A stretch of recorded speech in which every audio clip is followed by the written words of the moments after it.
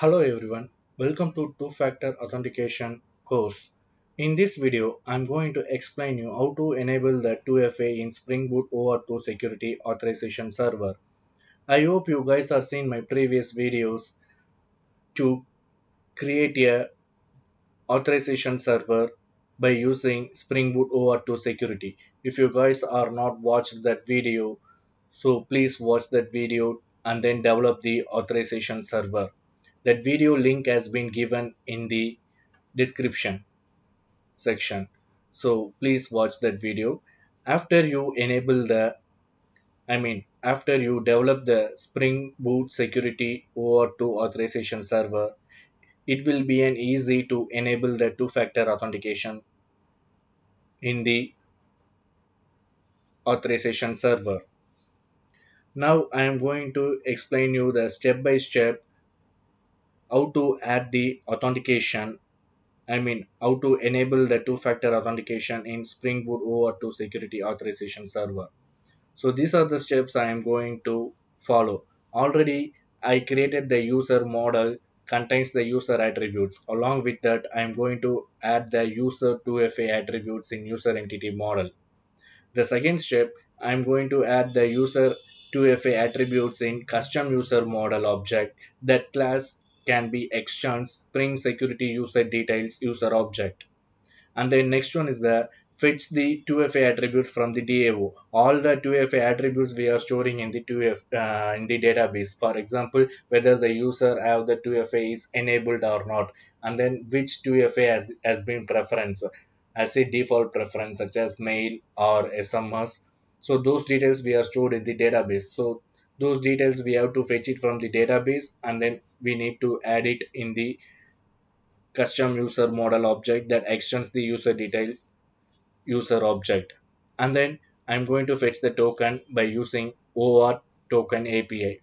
The first step, I'm going to show you how to add the 2FA user attributes in user entity model. Before that, already the authorization server is running in my machine.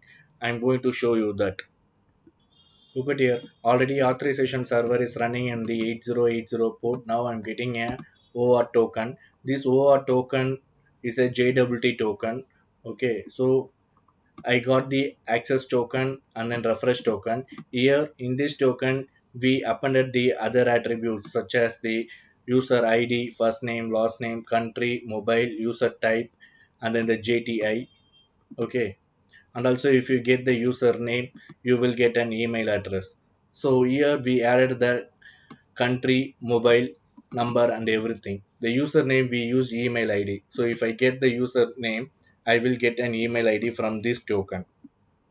Okay, and also we need to add some more attributes here such as that is whether the user have the 2FA is enabled or not, and then what is the default preference is like SMS or email. So those two attributes I'm going to add it in the JWT access token. Okay, now I'm going to show you how to add those two attributes while getting an access token. Already said, first step I need to add the user attributes, the 2FA attributes in the user entity model. So this is the user entity model which contains the user attributes. Okay, now I am going to get the going to add the other attributes such as 2FA is enabled or not, those cases. Okay, private, this is the database, the column name we used is 2FA enabled, is 2FA enabled. And then other attributes, 2FA code and 2FA expire time. 2FA code and 2FA expire time is needed to update when we are sending the 2FA code to the end user.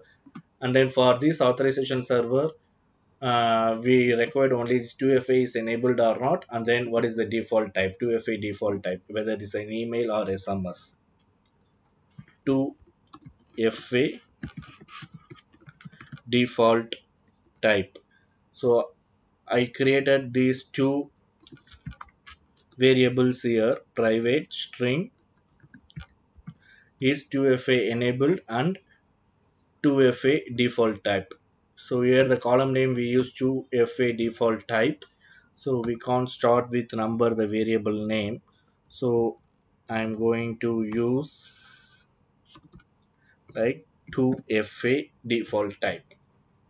So can we follow the same thing here also is to fa enabled. Okay, if the 2fa is enabled or not, we can find it from this variable.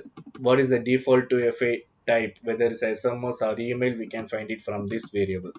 Okay, now I am going to create a setter and getter method for these two attributes, generate getters and setters. Okay, so this is the first step. I said you previously we need to add the user 2fa attributes in the user entity model. So the first step we completed. The next step is add user 2FA attributes in custom user model that extends Spring Security user detail user object.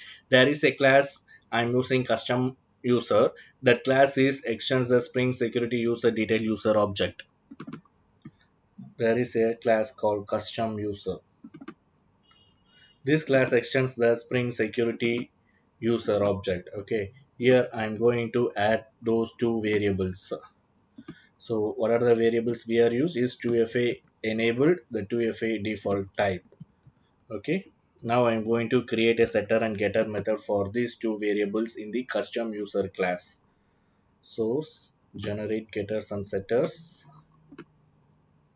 Okay, I created the setter method and getter method for these two attributes, and also in the constructor we have to set the value 2FA default type equal to user dot get 2FA default type. Likewise, this dot is 2FA enabled equal to user object dot get 2FA enabled. Okay, so for this custom user object, I mean the constructor, we pass the user entity object.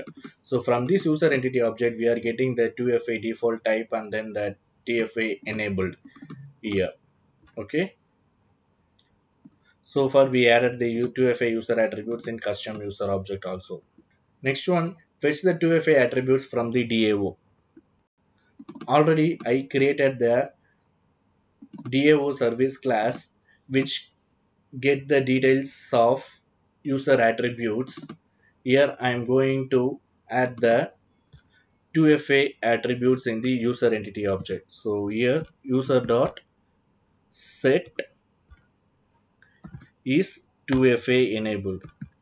Result set dot get string of the column name we use is 2FA enabled. So look at here, this is the column name is underscore 2FA underscore enabled, is underscore 2FA underscore enabled.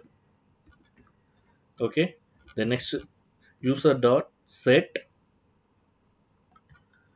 2FA default type. What is the default 2FA type, like whether it's an SMS or email? So the column name we use 2FA underscore default underscore type, 2FA underscore default underscore type. Okay, this is the column name. So far we added the user 2FA attributes in the user object and we are fetched from the database. Okay, the last step is fetch the token by using OAuth Token API. Now I am going to rerun the application once again. Okay, now we can get the 2FA attributes in the OAuth token. Already the authorization server is running in my machine. Now I stopped that. Now I am going to run that authorization server once again. Okay, it started running. You can find the logs in the console window. I am using a Gradle application. If you guys are using Gradle, use the Gradle clean build command and you can find the jar file under the libs directory. So look at here, the Tomcat is started on the port 8080. Now I am going to get the OAuth token once again now. So here I am going to get the token for this user. Okay. Look at here, I got the access token.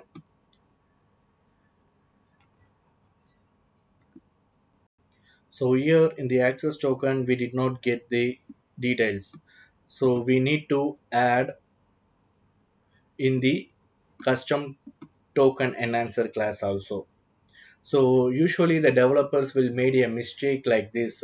So what happened, they will add the user attributes in the custom user object, they will fetch the data from the database, but they forgot to add the attributes in the custom token enhancer class. Now I am going to add the 2FA attributes in custom token enhancer class also. I will show you the custom token enhancer class how to add the 2FA attributes there. So after that only you can get the token, after that only you can get the 2FA attributes in the access token. So here there is a custom token enhancer class we have written. So here we added first name, last name, country, mobile, user type, everything.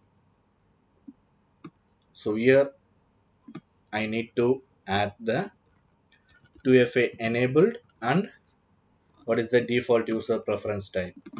So here I'm going to use user dot get is 2FA enabled.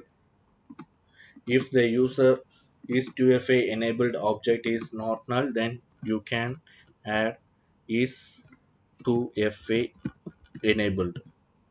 Okay, same wise here you can get it user dot get 2FA default type. In the JSON attribute you can add 2FA default type. So here the user can get the 2FA default type. So usually the developers will make a mistake here, they forget to add it the user attributes in the custom token enhancer class. This is very important to get the user attributes in the along with the access token. Okay, so now I got the 2FA enabled and then the 2FA default type. Now I'm going to rerun the application once again. Now I'm going to stop it and start once again. The authorization server is already running. I stopped and now I started once again. Now the authorization server has started. Look at here, the Tomcat started on the port 8080. Now I am going to get the token once again. Okay, so look at here. Now in the access token I can able to get the is 2FA is enabled or not, and then the default 2FA type is email. And also now I am going to copy this access token. You can find these attributes, 2FA attributes in the access token also.